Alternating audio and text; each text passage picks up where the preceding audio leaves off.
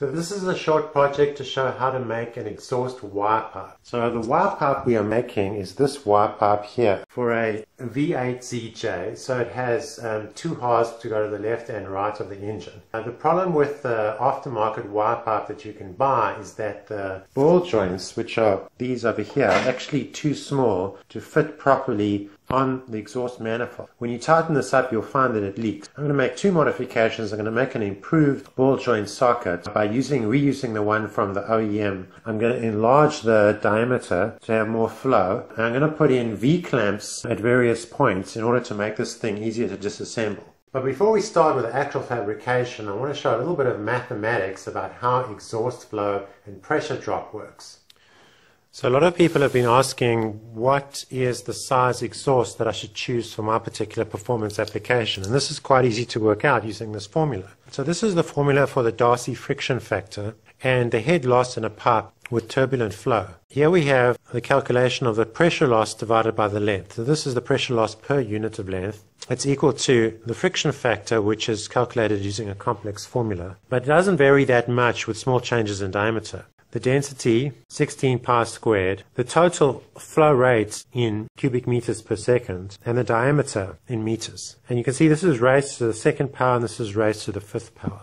So let's look at an example. Now let's say a manufacturer has shipped an engine which has got 200 horsepower. And we intend to increase this engine to 400 horsepower, so we're going to double the horsepower of the engine. Now the horsepower is roughly equal to the amount of exhaust that the engine is producing. So the flow ratio, the flow rates, and the ratio of the horsepower will be the same.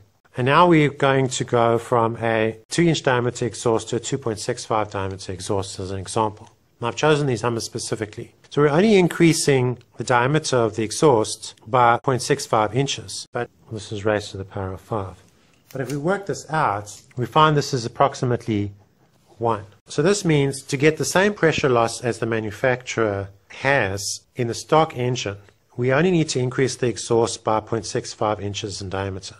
And we can use an engine with double the horsepower. Now my exhaust, I'm going from a 2-inch to a 2.25 inch. And a quick rearrangement of this formula, basically I do 2.25 over 2 to the power of 5 to the power of a half. And this gives me approximately 30% more horsepower. So just by increasing the pipe diameter by 1/4 of an inch, I can get 30% more horsepower at the same pressure loss. To summarize what this means, it means that I can have an installed engine which has 30% more horsepower, and that new 30% more horsepower engine will have the same pressure loss as did the original engine because of the larger pipe. So note, this does not mean that increasing your exhaust by 1/4 inch will give you 30% more horsepower. And here's the start of my efforts. So I'm going to show all the different tools and parts that are needed for this. So the first thing you'll need is a set of generic mandrel bent tubes. And this set is about $80. It comes for several different types of tubes. It comes with this interesting piece which is bent at 45 degrees and then 90 degrees. It comes with some 45-degree pieces. It comes with these which look like they're bent 160 degrees or something. So it's got really everything that you need. The one thing it didn't have was something bent 22 degrees. So I went ahead and bought 2 of these. The other thing it doesn't come with, it doesn't come with any straight pipe. So I bought 40 inches of straight pipe.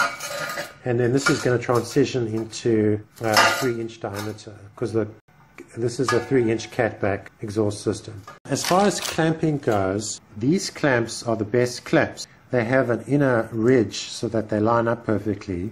They do actually seal, although they're prone to warping if you don't clamp them while you weld them. So you have to actually clamp them down like this and tighten them up and then weld in that position. If you don't do that, they'll warp slightly and they won't seal, and then you have to use some high-temperature silicone sealer to get them to seal, which isn't such a problem actually. I think you should use that anyway. But they will seal perfectly and they're easy to disassemble, so they're quite a pleasure. This oxygen sensor bung. And these only come in one size, but I would just check your oxygen sensor threads and make sure that you're going to get something that will actually fit. And there's the oxygen sensor. As far as cutting pipes, this tool is an excellent tool for cutting pipes. And then you've got to make sure it's really perfectly square, because otherwise you can have a real problem. The next thing you do is you score it very slightly. And then you check the score line to see if your wheels are going through the same score line. And it's a problem if they're not, because then what you're going to do is you're actually going to create like a kind of spiral. So I'm moving the wheel over so that they're both going through the same score line.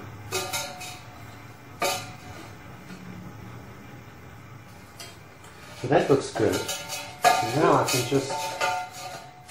Now if you're under the car, obviously the whole exhaust is clamped, and then you can use this to cut an exhaust from only one side, which is really useful if you want to get an old exhaust out. But over here you can just go around in a circle like this.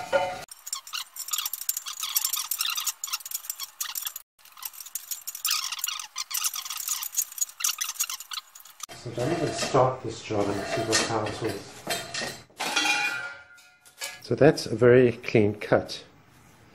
And the other way to cut is to buy one of these cut-off saws. And this one's between $100 and $200, and it comes from Northern Tool, and it basically does everything you want. It can cut 45 degrees. It can actually cut 45 degrees 3-inch pipe, which is the largest we'll cut, which is perfect for most exhaust applications.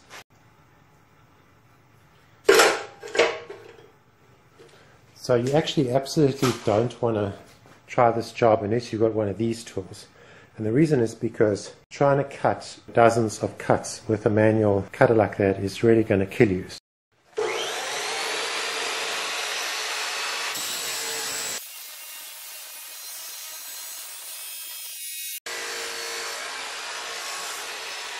This burr that you have to clean off afterwards.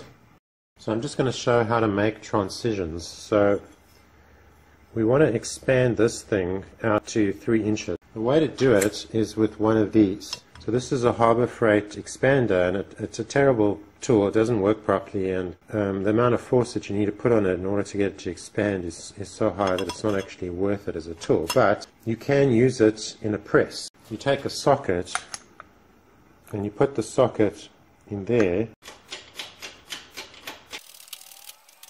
So you can't do this with pipe that's too thick, because if you'll actually break the expander. I've broken an expander already now.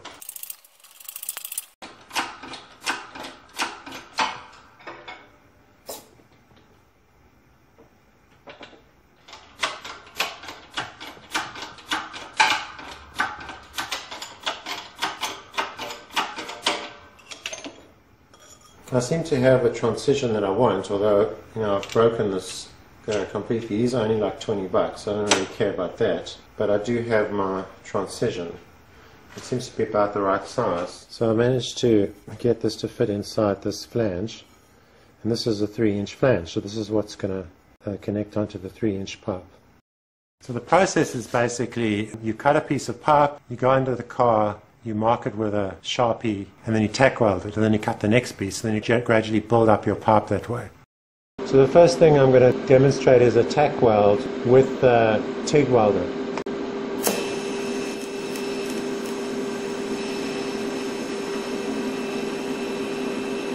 So there's a nice tack weld, and then I'm going to actually now weld a bead.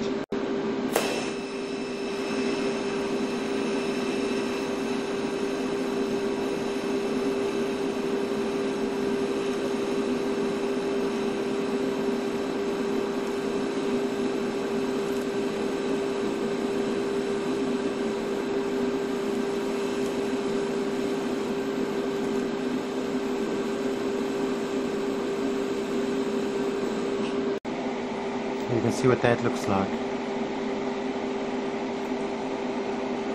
So I'm curious to know if I can stick weld this. So this is a 3/32 stick, 7018, and I'm trying to see if I can actually stick weld these tubes together.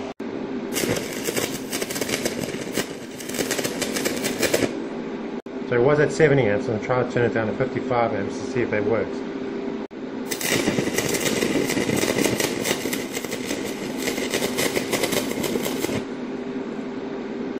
That's what it looks like. So it isn't too bad, but it's still way too hot. So I think I'm going to have to go through much thinner stick. Okay, so now we're going to try 42 amps at 1/16 6013 welding rod and see how that works.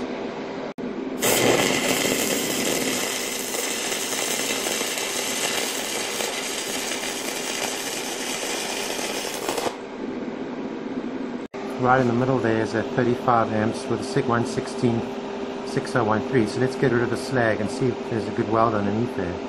So if we look, there is kind of a good weld there. So I think the amperage is still a bit too high. So, but I think it is possible to actually weld with stick. So let's start again with the fresh piece of steel and see if we can weld a nice long weld with 6013. Right.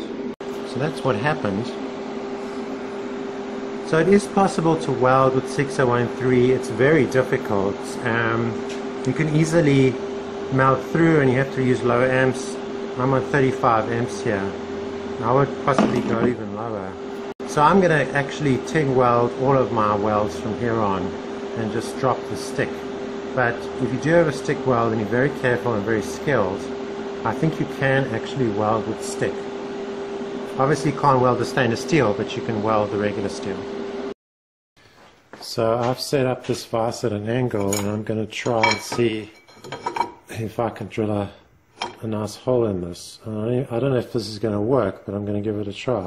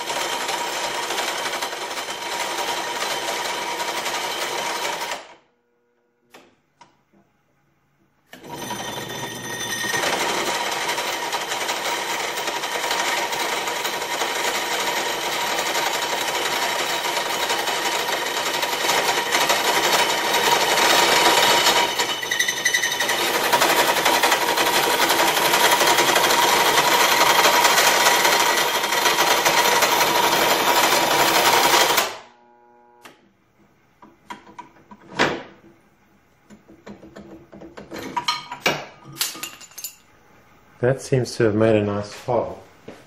So I'm quite pleased with that. That's awesome.